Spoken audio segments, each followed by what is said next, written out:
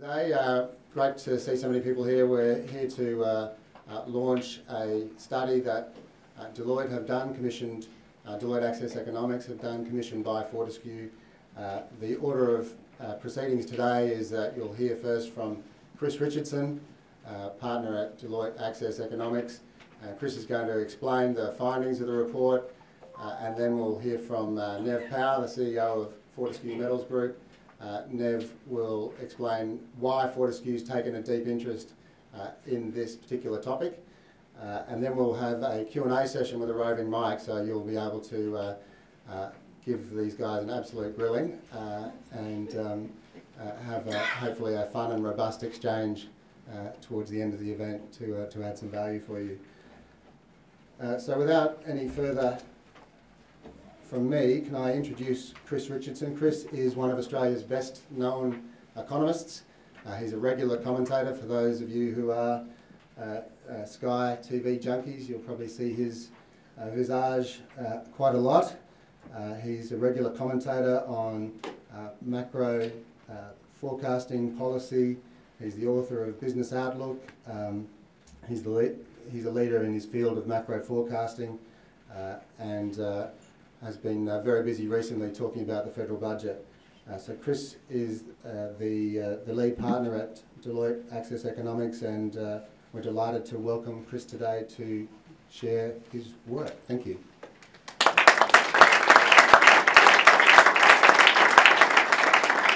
Thanks Tim, thanks everyone for coming along.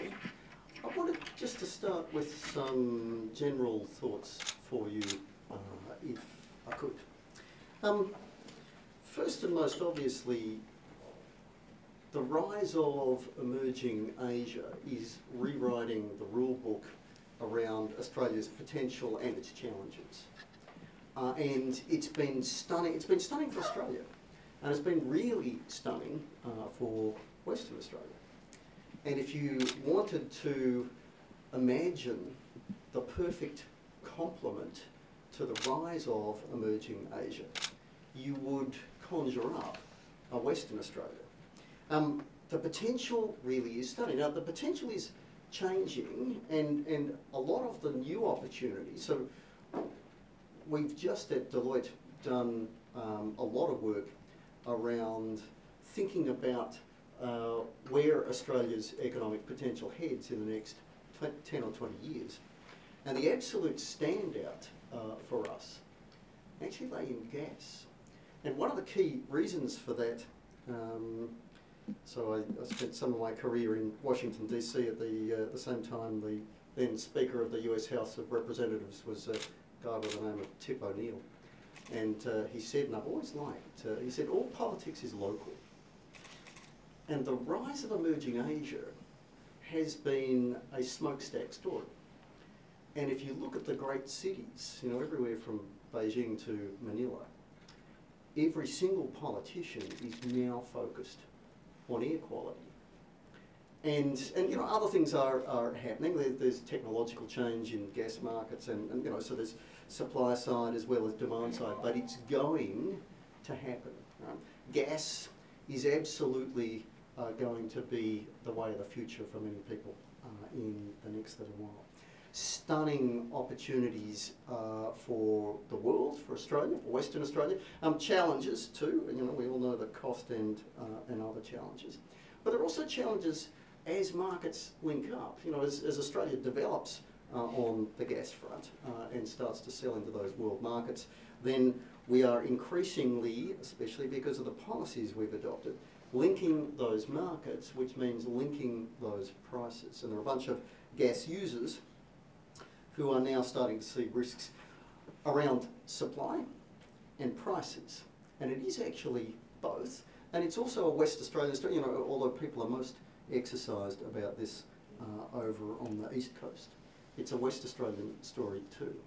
Now I want to take you to a thought today, because economics is a toolbox. Right? And the toolbox, so people have reached into that and they say, well look, you know, as we're linking up these markets, you know, what's going to happen with domestic markets, and people have been grabbing reservation as a policy.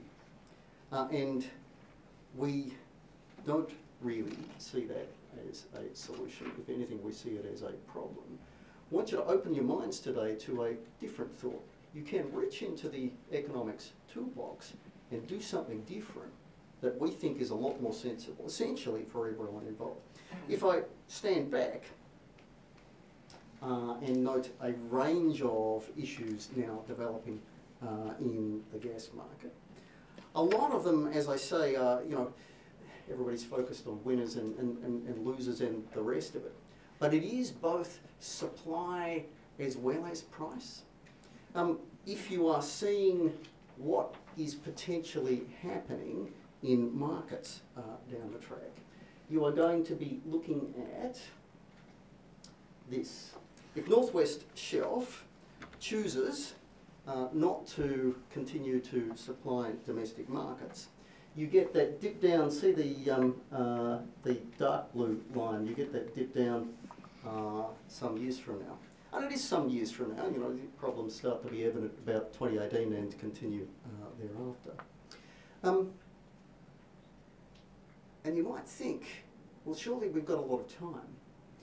The answer, and particularly in Western Australia, where commercial decisions involve really big dollars and really big lead times, we really need to start talking about better solutions now.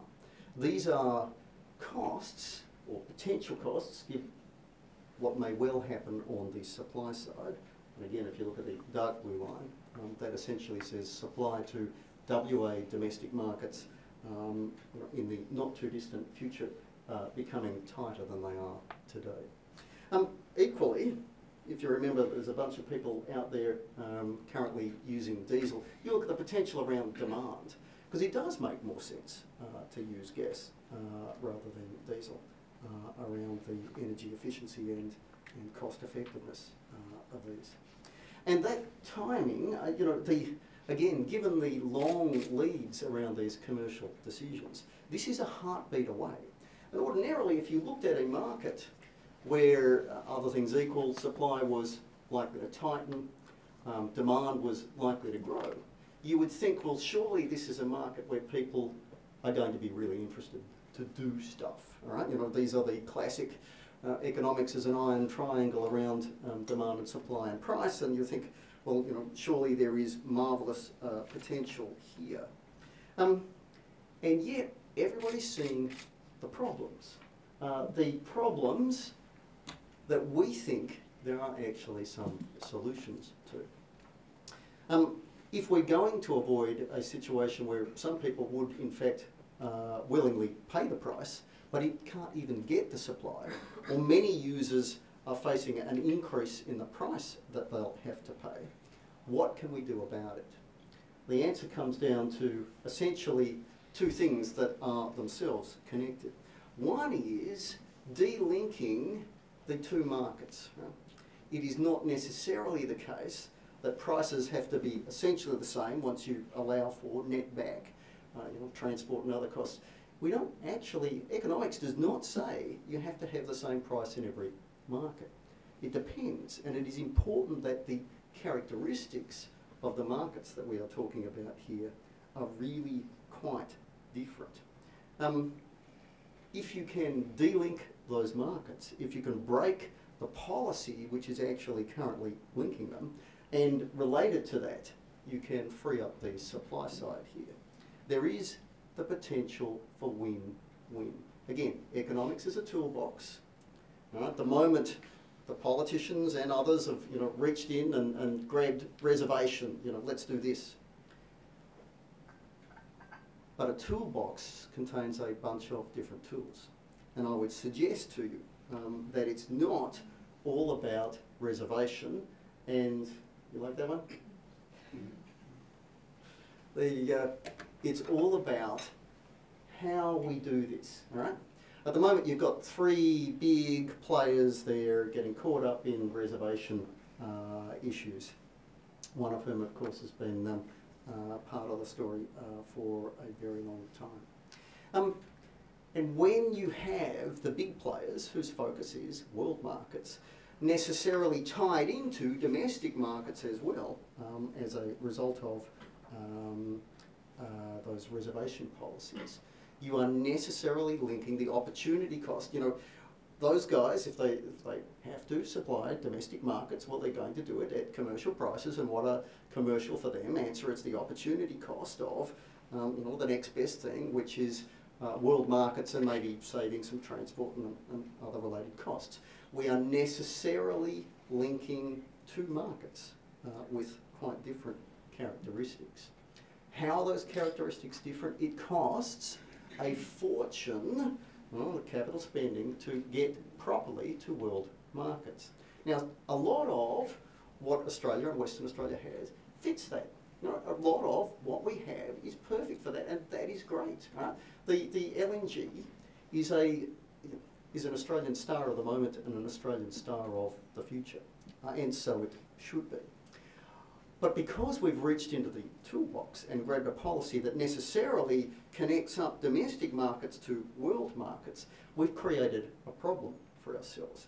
It's not necessarily the case. Right? There are already projects out there that are happy suppliers of domestic markets, given that, you know, other things equal, it costs some suppliers less to reach domestic markets than to world markets. There's the potential, and we already know it, right? It's already there. These are, you know, we know about the existence of these sorts of things. But there is a lot of potential otherwise sitting around in retention leases. At any given time, you know, a bunch of players in these markets are going to be developing something, but also sitting on things that where they see potential. You look at the timelines there. Some of them, you can see a whole bunch of them are in that relatively short, you know, that sort of 5-year window. But there are a bunch of them over time that have shifted into a retention phase.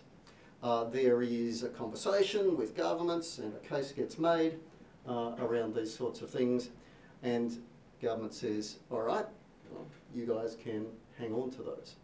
Now that's all well and good,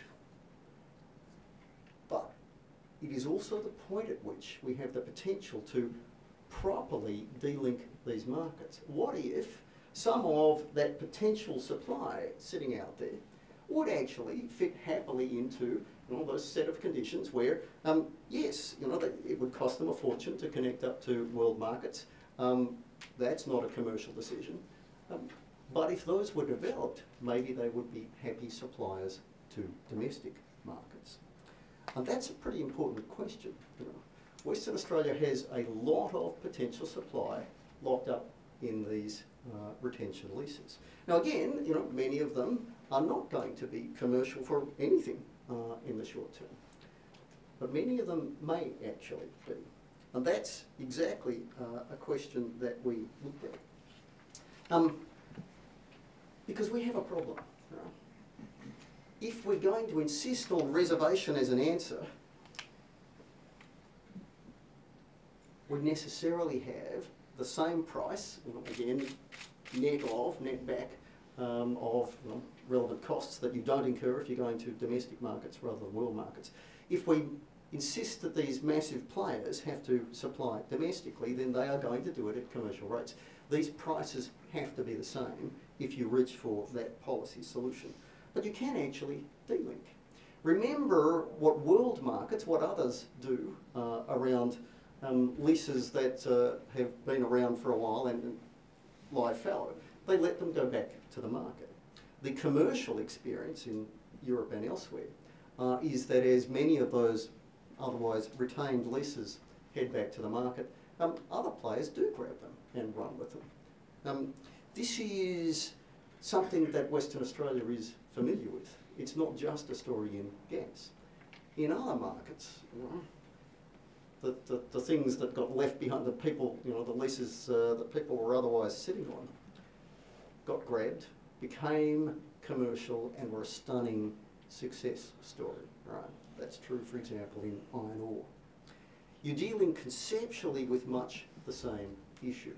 there is potential supply there that's not being commercially tested.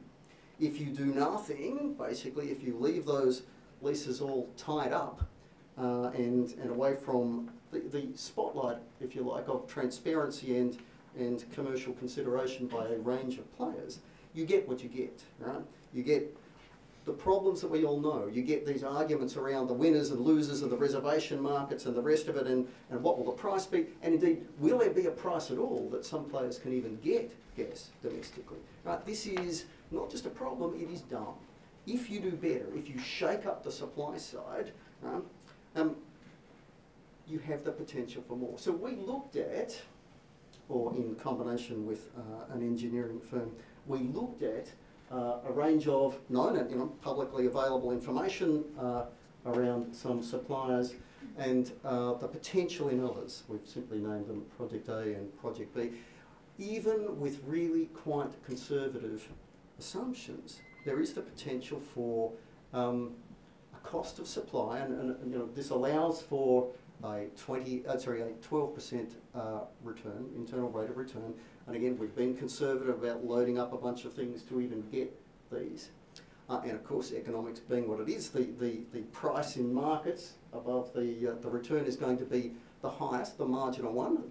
At $7.2, however, you are substantially cheaper than, right?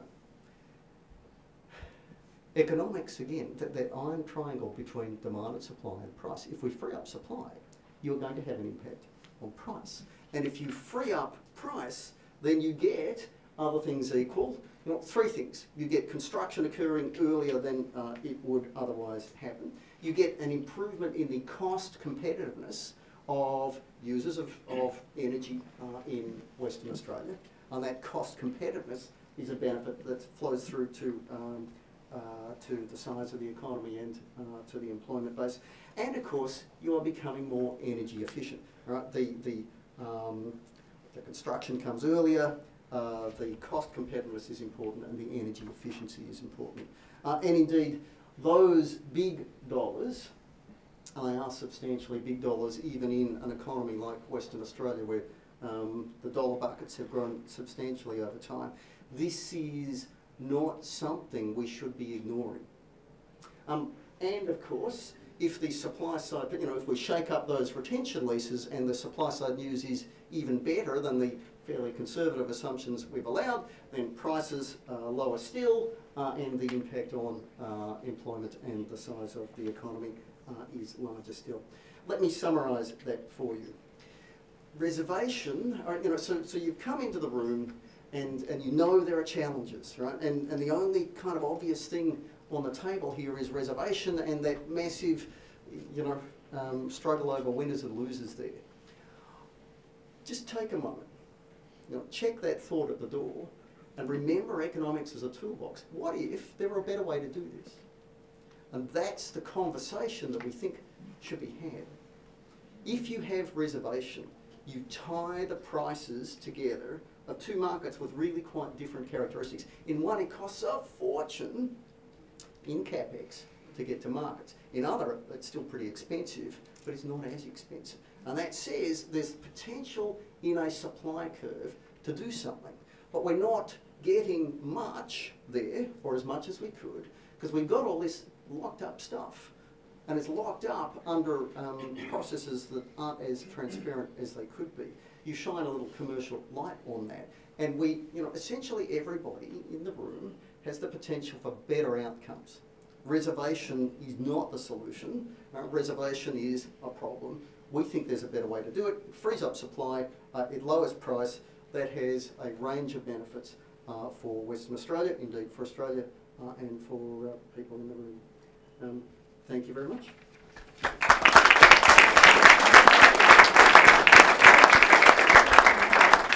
Thanks very much, Chris. That was very, very informative. I'd like to introduce now Nev Power very quickly, ladies and gentlemen.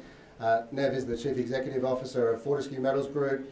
He's in his third year in that role, and Nev has presided over the tripling of production capacity at Fortescue, which has been an enormous task. It's been one of the fastest, it's been the fastest ramp up in the iron ore industry globally. And in addition to that, at the same time, in terms of advancing a social responsibility agenda, NEV's delivered a program called Billion Opportunities, which has provided now some award of some $1.5 billion of contracts and opportunities in our business for our Aboriginal business partners and joint ventures.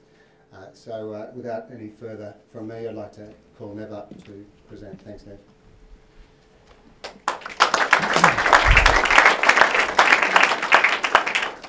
Well, thanks very much, Tim, and thanks everyone for the opportunity to talk with you here today.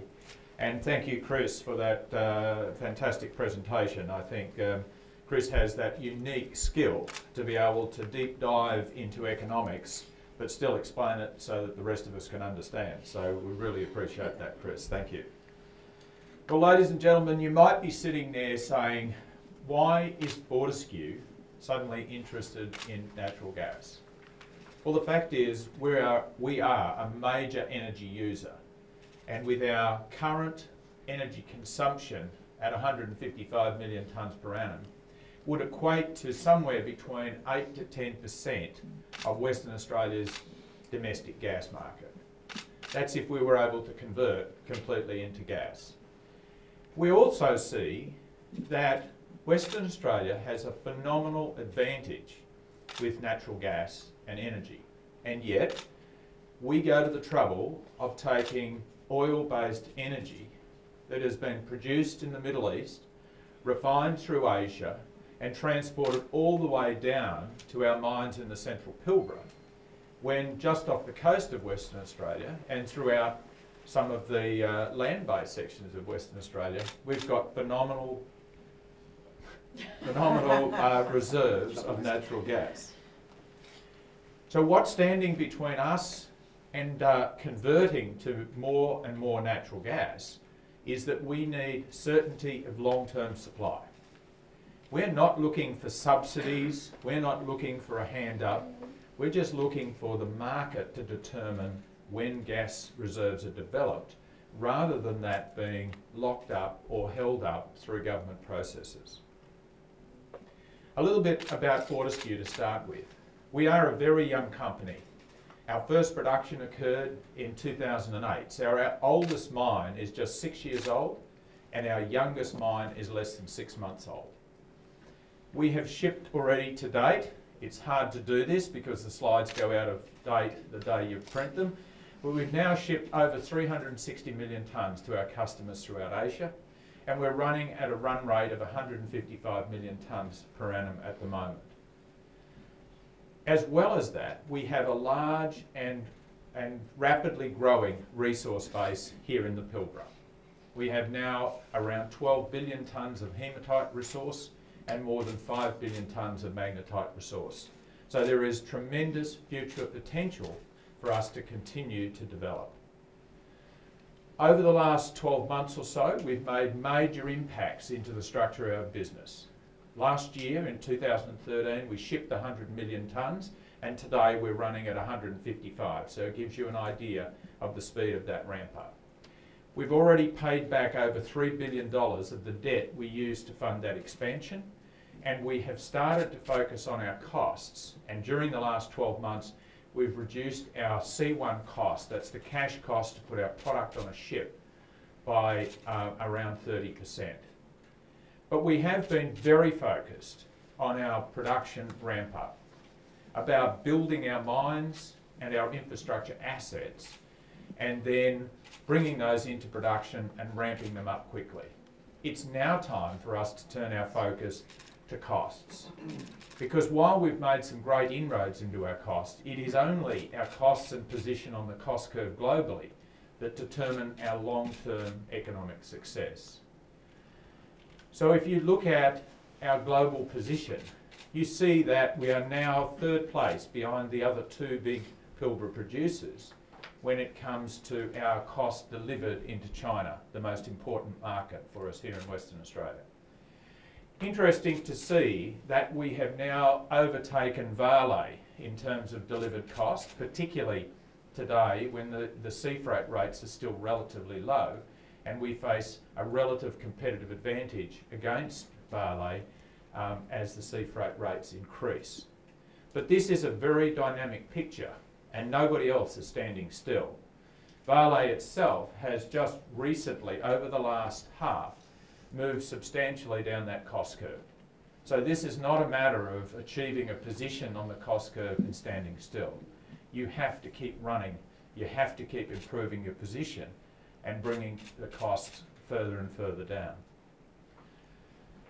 Coming to our energy spend, we spend around $800 million a year on energy, and the vast majority of that is burnt through our mining trucks. So there are some parts of our business which is easy to convert from diesel to gas, and you see there we have a small amount of it gas-powered now. But there is a large part that requires significant investment, both in terms of distribution systems, in terms of endpoint terminals and conversion of mobile equipment and particularly mining trucks.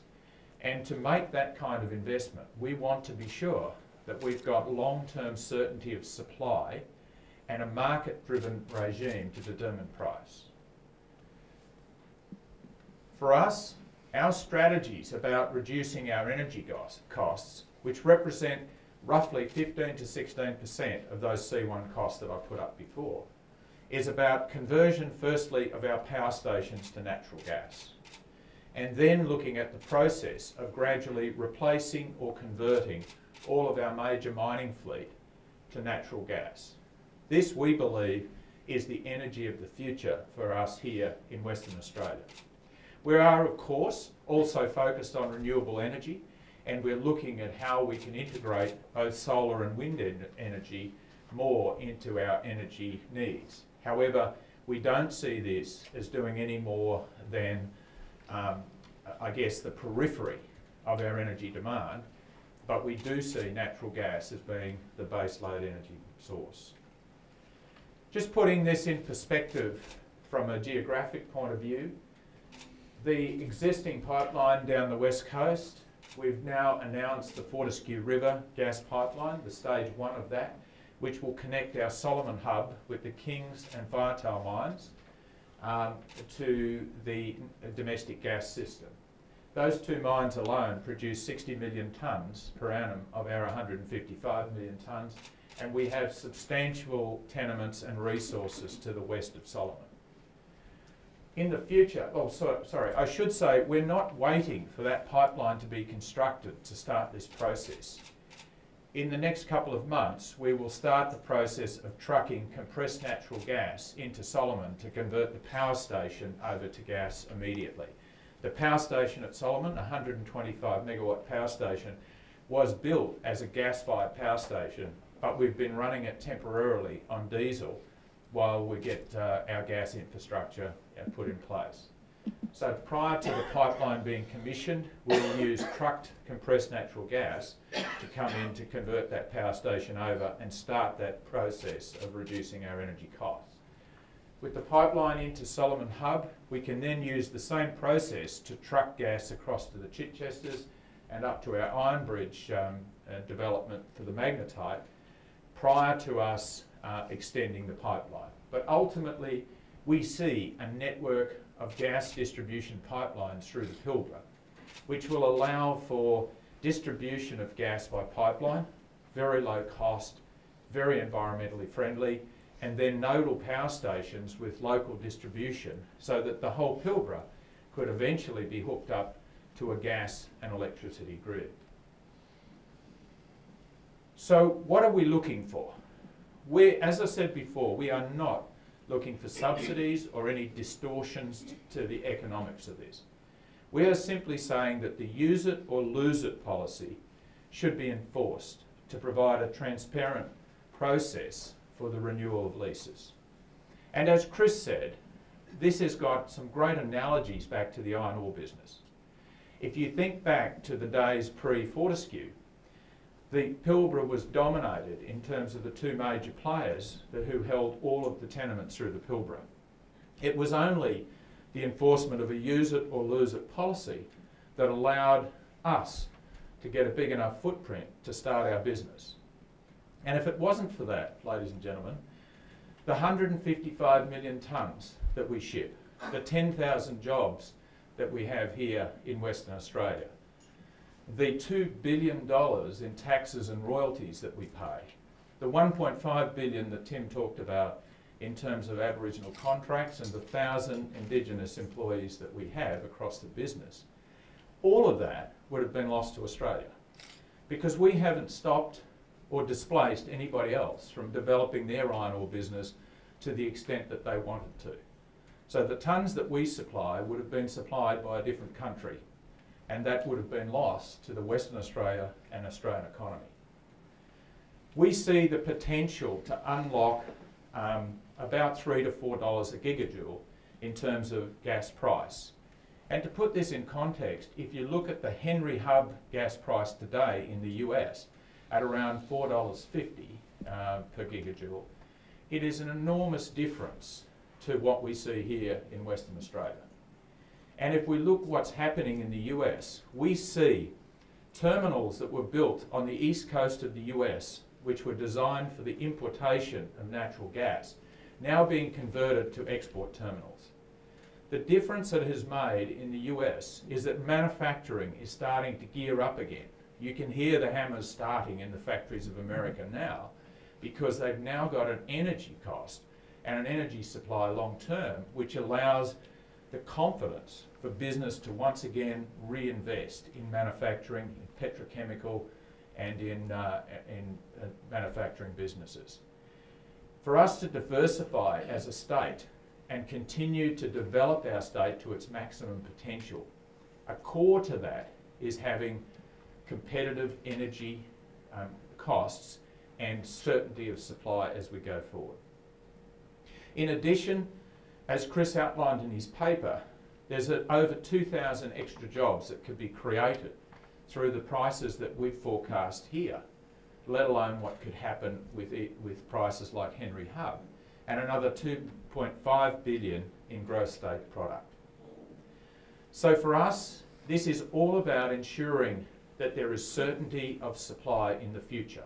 And what we want to generate that supply is market conditions to prevail.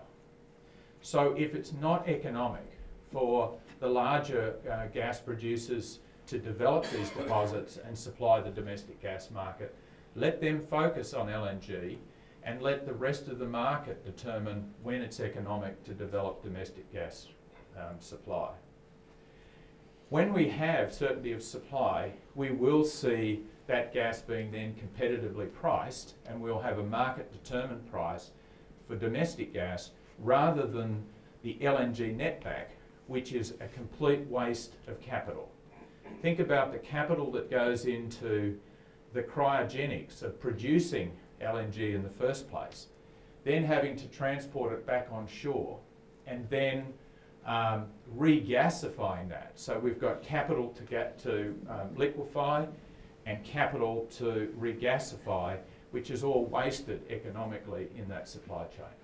We see the opportunity for direct domestic gas supply into the pipeworks and networks in Western Australia, providing for a domestic gas price which reflects the supply-demand balance in the state rather than the cost of production of LNG.